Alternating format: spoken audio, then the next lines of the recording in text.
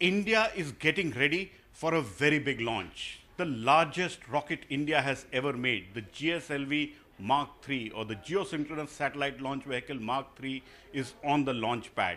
I have with me the chairman of the Indian Space Research Organization, Dr. K. Radhakrishnan. Dr. Radhakrishnan, why is GSLV Mark III important for us? The GSLV Mark III is designed for putting 4-ton class communication satellites into geostationary transfer orbit. It's almost doubling the current capacity provided by the GSLV Mark II. So it's a very major step.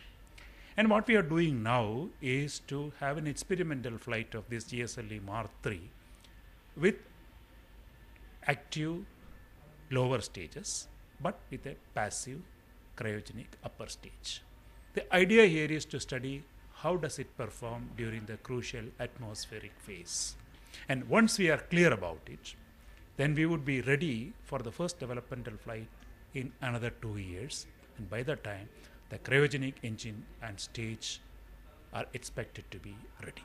Why has it taken us such a long time to make this vehicle? See, there are several new things to be done in this. First and foremost, the S200 solid strap-on stages that we are using, the third largest solid booster of the world, had to be developed. And for that, we also needed to set up a facility with the semi-automatic processing of the propellants. And these two motors have to work almost in identical fashion so that the rocket goes properly. The second part of it is we are using a liquid core stage with two engines working together. That is another major challenge to understand the behavior of it and test it and qualify on the ground.